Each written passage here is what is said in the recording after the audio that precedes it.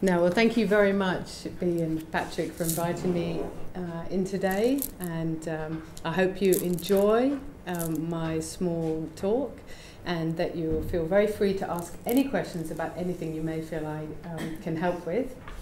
And so I'm here today with the secretary of the charity that I founded for Bhutan, Sue, and she is also here and can answer questions later if necessary. So I'm just going to begin, and we'll travel in many different areas, and then questions will come from there. So as you can see, I've just entitled the presentation Set Free from Banking to Bhutan, and of course that's the title of the book that I wrote. And this is me with some accoutrements that I don't have now, such as hair and some gentle lipstick and a tasteful satin top. And so this is obviously from my days in banking.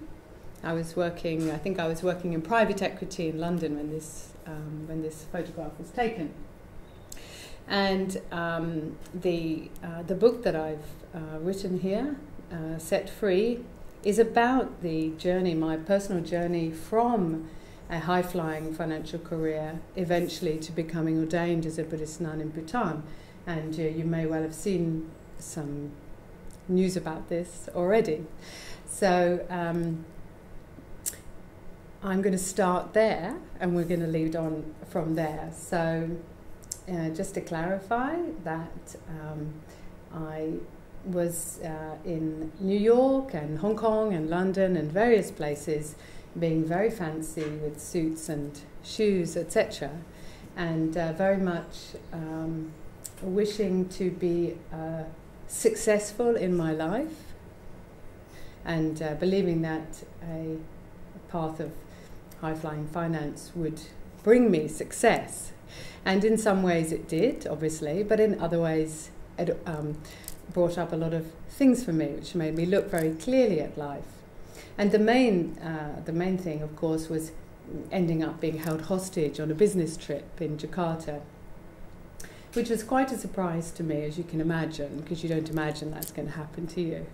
Particularly because we have the notion that if we cover ourselves in money and things, we're very safe. We have this feeling this is where safety lies. And of course, the very opposite happened. Because obviously I was held at gunpoint and felt extremely terrified, actually. So that's vaguely interesting, but the most interesting part about it was actually my feelings when I managed to escape from this situation. And that's really what surprised me. And I think that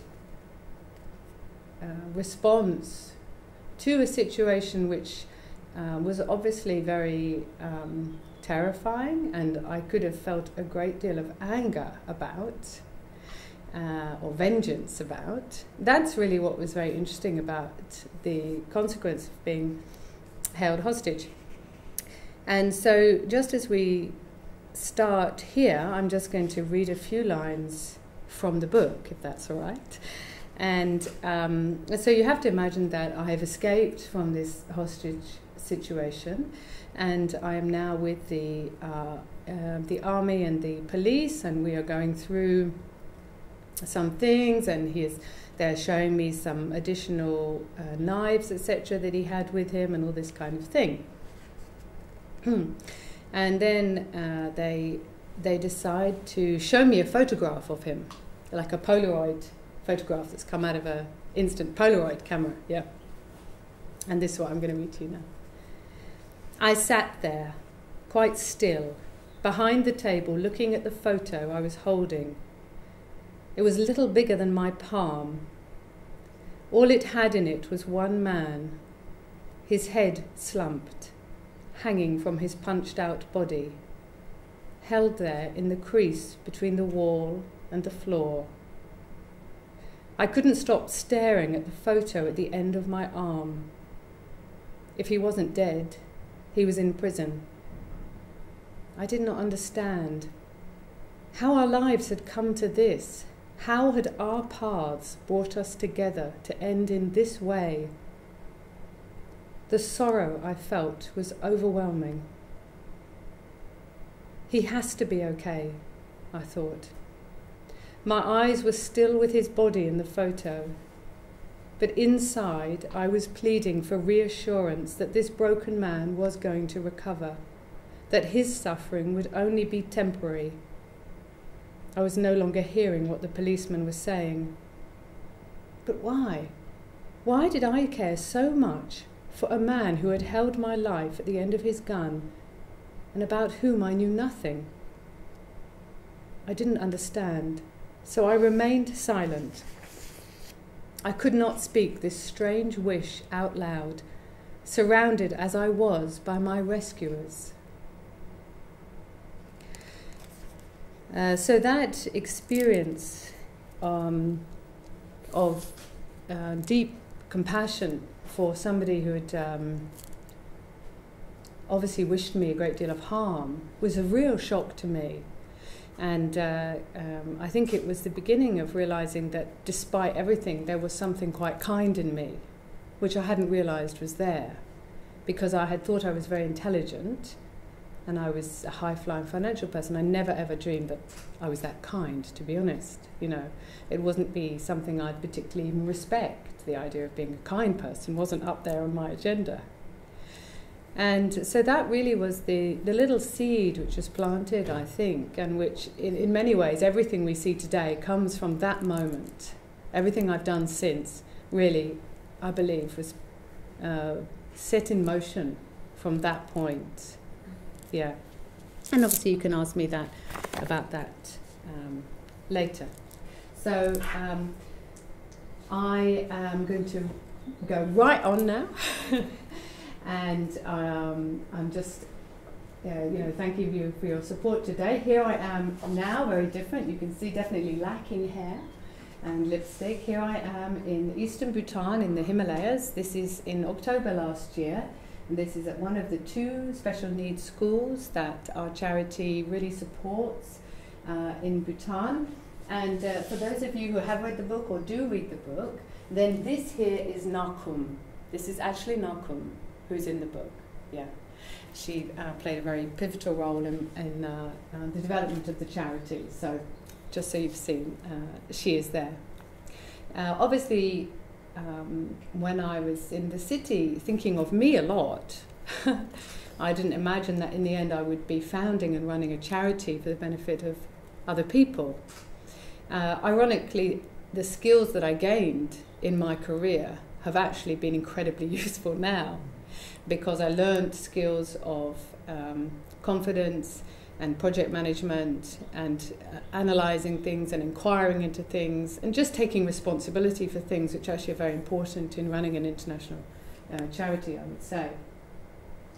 But you have to bear in mind that many people haven't heard of Bhutan and they don't have a personal connection to Bhutan. And usually when people in the beginning feel they want to help somebody or something, they usually think it's something quite close to them, like their relative had a problem and then they support that charity, So part of the difficulty of launching a charity for a country that many people haven't visited or don't have a personal connection with is really about building credibility, you can say, And there are so many needs out there, obviously. And so this is why I like to flash these photos around, because this was very helpful for the charity, being invited to meet the Duke and Duchess of Cambridge, who were both totally delightful. This was in Bhutan a while back, and my mother was personally very pleased that this happened as a 8-year-old British woman. Now this is Michael Rutland here. He's the British Honorary Consul to Bhutan, and he's also been very wonderful at supporting the charity with this idea of linking the UK and Bhutan. So I'm very grateful for their support for the charity. Now, I'm going to just talk a little bit more about compassion. I hope that those words are not too small for you. So I put here, Bhutan through the lens of compassion. Now, you probably are very aware that in Himalayan Buddhism, or Tibetan Buddhism you can call it, there are two key qualities of mind which we're looking to develop. I mean, obviously, as a practitioner, our interest is no longer in these external phenomena. You know, unlike a scientist or a kind of a archaeologist or somebody like that, you know. Our interest is very much in the internal phenomena, very much on the nature of mind and of actively training that. And the two qualities that we look to train, on the one hand, are compassion, and then the other hand are wisdom. And they both seem to be essential. You can't just have one without the other, according to our teachings. And that was hard for me to understand at first, because I just thought, if you're just hugely compassionate, why on earth would you need any wisdom? I don't get it. You know, surely compassion is always the answer. And it is, but in running a charity, I realized that there is a need for wisdom, because in compassion, which is not fully considered, sometimes it couldn't be the wrong path, but you sometimes have to make conscious choices about where and to whom and how you are practicing compassion. So in running the charity, I think I've understood that a little bit more. The qualities of compassion and wisdom, which are associated with a male and a female energy, which which is called Yabyum in Tibetan Buddhism, very much come probably from, or B probably knows this more than I do, but probably predate Tibetan Buddhism, probably coming from a yogic heritage, where you have the sun and the moon, the male and the female, and they're thought to need to be cleared and balanced to come to perfect union. So these ideas of these two qualities probably even predate Tibetan Buddhism. Obviously, they're essential in being a nun, and they're essential in founding and running a charity. Now, for many years, really since I was first seriously interested in Buddhism, the practice of compassion, or the question of what compassion is, the value of compassion, the power of compassion, was of great interest to me. And this quality of compassion is often symbolized by this figure of Chenrezig and his accompanying mantra of compassion.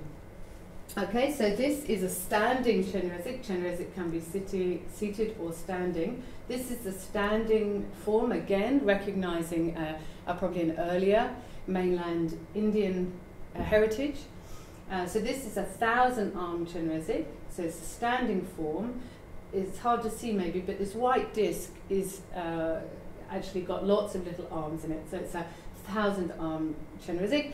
That really is just, when they say 1,000, it's just to try to quantify the idea of something which is limitless in nature.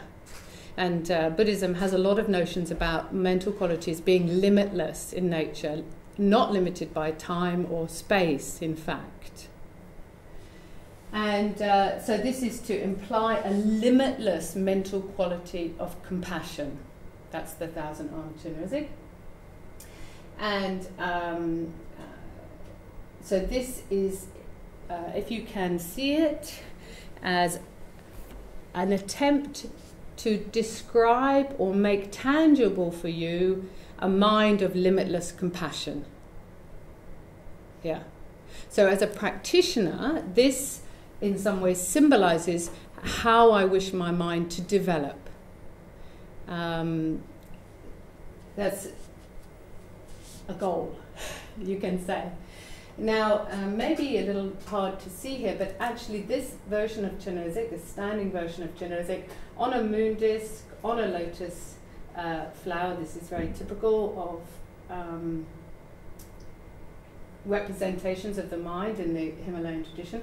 This one also has 11 heads here. And I really like.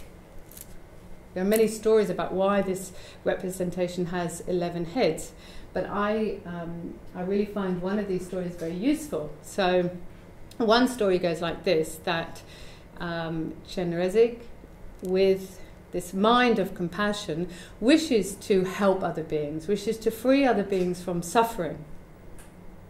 because Buddhism, again, very similar to the yogic tradition, the idea of being in samsara, of being in a state of mental suffering caused by non-virtuous and repeating mental habits, which create suffering for you and others.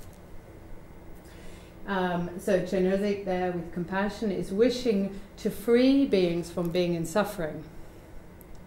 And it's said that when Chenrezig was in a seated form, then that was represented by 4 arms, in fact, 2 here and 2 here, and just 1 head.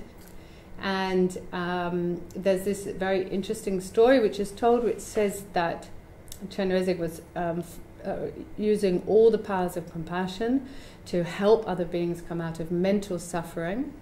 And then it's as if these people came out of suffering and then they lost their way again and began to repeat the negative patterns of mental suffering and fell down again.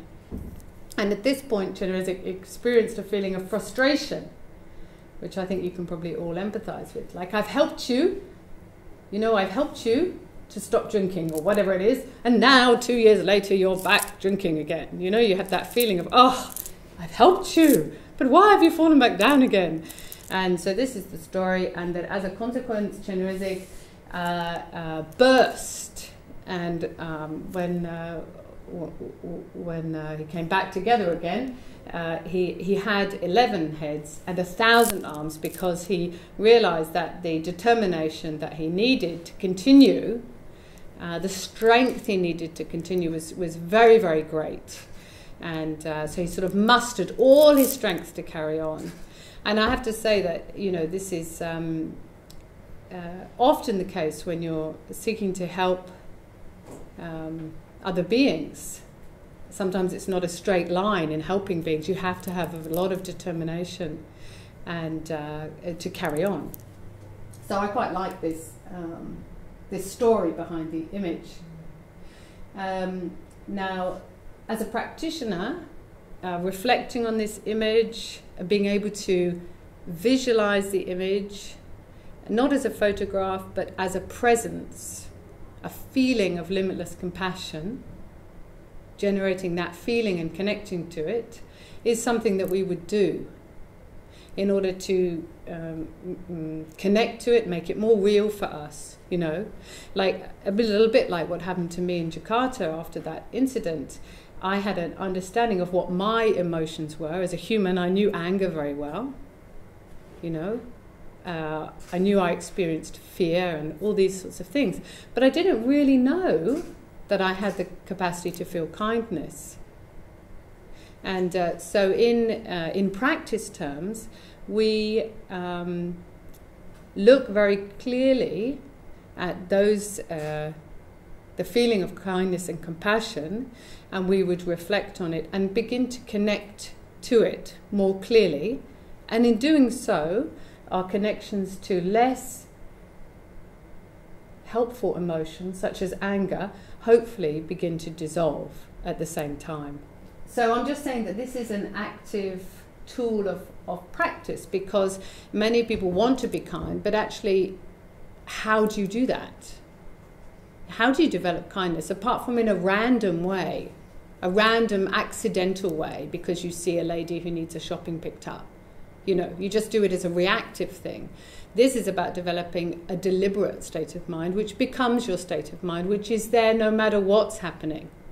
So this is a difference, you could say. This is a difference which comes with deliberate mind training. Yeah. So I've just put some qualities down here, which are, you could see them as causes, or you could see them as effects of practicing in training in compassion. Okay, now, and they're not necessarily in the right order here. You can mix them around. One of the most important things is that when you're beginning to develop compassion, you see the suffering of others, because it's not just a Buddhist way of thinking, it's an actual fact that you won't encounter anybody in this world who hasn't experienced suffering already or will experience suffering. You know, everybody you meet at some point will have lost somebody that they loved, or they'll have experienced illness, or somebody close to them will have had difficult circumstances. So the Buddhism's very sort of, and not only Buddhism, other even scientists or anything, are very clear in saying, okay, this human condition is not a bed of roses. It will have some difficult moments in it, some obstacles in it. And when you realize that there's suffering in the human condition, then from that realization of suffering, you have the capacity to generate compassion. Yeah. And as you do that, there'll be a growing realization of this shared human condition, you know? This is why in many Buddhist prayers we will recognize that we want the same things as humans. All humans wish to be content. You could even say happy, although I think contentment really is a better word. All humans wish to be content, and no human wishes to suffer. You know, no human wishes to deliberately experience suffering. Yeah. And so in recognizing those shared goals, there's a sense that we are closer to each other than we imagine. You know, no matter our gender, where we happen to be born, whether we are rich or poor, suffering doesn't, as I know from my city experience in being held hostage, you know, money doesn't free you from suffering. It doesn't make you safe from suffering. This is something we're all going to have to share as humans, you know. So it gives you this growing realization of a shared human condition, which from a Buddhist point of view would be seen as a kind of opening of our understanding, opening of your heart and mind. And you would then lead to more clear understanding of compassion, which is this wish that other beings do not suffer. Yes? And you may put that into action. And then from a practitioner's point of view, you may develop empathy. Empathy from a practitioner's point of view would be seen as a more advanced state than compassion. Because compassion from a practitioner's point of view would be a little bit more like to observe somebody is in suffering, to observe them in suffering and wish them to be out of suffering, but it's more like an observed state. To develop empathy from a practitioner's point of view is to use all of your understanding and your imagination as if you're actually entering the body of the person who's experiencing suffering and trying to feel from the inside of them how that is, in order to find the best way to help them. Yeah. So there's a difference there, and in practitioners' terms, empathy would be seen as more sophisticated than compassion. But all of those qualities are going to grow out of realizing the suffering of the shared human condition and the wish that everybody is out of suffering. You know, this great need that we live with the reality of compassion. And obviously all of these would dissolve this self-clinging way of thinking. Yes? And from a Buddhist point of view, again, predating Buddhism, you know, predating Buddhism in the Indian mainland, in the yogic tradition, the root of this school of thinking is that ultimately clinging to a sense of permanent self, separate and most important from all other aspects around you, is in fact the root of your suffering. So compassion is seen as a way of beginning to free you from your own suffering. So although you may imagine, and often in the West people do imagine, that in helping somebody else, they're only helping somebody else. From a Buddhist point of view, it's not possible to talk like that, because when you help somebody else, you generate compassion in your own being, and that will, even that little help will begin to dissolve the clinging to yourself. And the clinging to yourself is seen as the ultimate cause of suffering from a Buddhist point of view. Not only a Buddhist point of view, but in Eastern philosophy generally, you'll often come across this idea. So, you know, this is where His Holiness the Dalai Lama, often if you look at his teachings, you'll see that he describes altruism ultimately as a selfish activity, and he means that because it's only really in helping others that you begin to free yourself from the entrapment of clinging to you. Yes. Does that make sense? Yeah? So maybe that's answering slightly some of your earlier questions. Yeah? And in that way, we come closer to feelings of happiness described from a Buddhist point of view, which will arise as the understanding is not throttled by this sense of clinging to a self. Then a very different concept of contentment and happiness will begin to arise through helping others. Yeah. I can see you're all thinking hard, so you can save some questions for me maybe. Okay. So development through compassion is in many aspects, it's well considered, and ultimately it should be of a huge benefit to the practitioner, not just to the recipient. Now, these are actually my teacher's hands. This is my Lama's hands. And this is the symbols of compassion and wisdom within a Tibetan Buddhist tradition. So again, in terms of making these mental qualities, which may seem a bit obscure or hard to grasp, to make them something a bit more easier to work with, we've got these visualizations, but we also have these instruments that you can call them. One is called a doje, which again comes from a Sanskrit origin of a vajra, a thunderbolt, a vajra. And this is a julbu, this is a bell. These are, again, they're symbols of this male and female compassion, wisdom, these two mental qualities which need to be equally developed and work together. In fact, in Tibetan Buddhism, the symbol for compassion, which needs to be unbreakable, this quality of a thunderbolt, a vajra, is actually associated with the male energy. And the wisdom in the bell is associated with the female energy. So, and this is my Lama. Now, where were we sitting? I can't remember where we were sitting. This is my Lama showing me how to hold these instruments correctly, and then I can share with you that he actually has given these instruments to me. They're on my shrine at home, and they come from his 3-year retreat that he did. So you can imagine these instruments are very precious to me. Okay, compassion in action. Yes.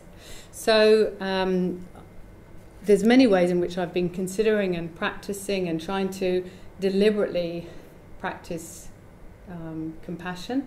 And in the end, I felt that I really wanted to not just pray for these things or say these things, but really put it into action. And so the process of doing that is described towards the end of the book, and was very much kicked off with meeting Nakum in southwest Bhutan, who has cerebral palsy and had hardly left her house. She was 19. And I think that something in her situation of entrapment really kind of resonated with me from my experience of being held hostage. I kind of just felt she's really in a state of entrapment. I have to help her, And so meeting her was really the thing that made me think, no, I'm gonna really take action here. And just came back from Bhutan absolutely convinced that we just had to set up this charity, and which is now a fully registered charity, and which has achieved many things to help children in Bhutan, specifically ones with special needs. And many times I feel, obviously I wasn't born in Bhutan. I was born in the West. I wasn't born with a full understanding of the Tibetan classical script, etc., etc., etc. And sometimes I say to people, this is the best thing for me, because these children need somebody to care for them, And sometimes the mountain I have to climb in terms of a practitioner of this lineage with the prayers and the rituals and the language is enormous. But to spend time with these children and care for them and get the mattresses and water heaters. I can do that. You know, I can do that. It's achievable for me, you know. And so I'm very at home when I'm with these children, and increasingly my times in rural Bhutan now, I'm in quite isolated areas where, you know, I'm asked to visit children, etc. And so this is me with another child with cerebral palsy in east of Bhutan. And this is what I love most, is just being in the field in strange places, you know, being asked to help children or see children who might be able to enter one of our schools. And really I'm at my happiest there, feeling that the compassion practices I've been trying to do are beginning to bear fruit. You know, this is where I'm really at my happiest, I would say. So here we have some of the things that we've done. This is the Rinzin, this is the physiotherapist in East Bhutan that we work with. This is Jigme. Jigme runs the only orthotic and prosthetic laboratory in Bhutan, Gidakom outside Thimphu. This is Sring, and these two have worked together. Now he has a super fantastic prosthetic leg, and this is the sort of things that we do. And it's very essential, and occasionally I drop a few kind of tears along the way. Some of this may be no longer appropriate. Now, obviously I just want to answer any questions that you have. As I've said there, if you want to help us in a simple way, this girl is the same girl that's on our postcard, actually. She's there. If you want to help us in a simple way today, then if you buy the book, the royalties go to the charity, and if you like the book, please tell everybody else that you ever meet with a heartbeat to buy the book. And then we have some charity leaflets here showing you some of the things that we've done, and obviously all of these are produced voluntarily, so nobody in England is employed by the charity, so that all the money goes actually to the end project. At the moment we've got 4 projects going on in Bhutan, haven't we, Sue? We've got school paths and school toilets in Maritsamo. We're building a dining hall, a kitchen and a storage facility in the special needs school in East Bhutan. Then we are working with the Ministry of Labour to employ a new member of staff in the special needs school in Thimphu. And I feel like there's something else in my head. Is there something else in my head? Something else. Yeah. But we just presented the school bus that we were working so hard to get the money for. I just presented that in August, which is fantastic, a 32-seater school bus for the special needs school in Thimphu. So, yeah, it's been a huge thing to launch a charity and run it kindly, without anger, about the injustices of the world. It's taken a lot of thinking about. So, yeah, so that's my presentation today. So I'm hoping, despite, you know, everything I've already said, you'll still have lots of questions for me if you'd like to ask any. Yeah? Okay. Thank you very much. We had a late entrance there, late entrance going in, yeah.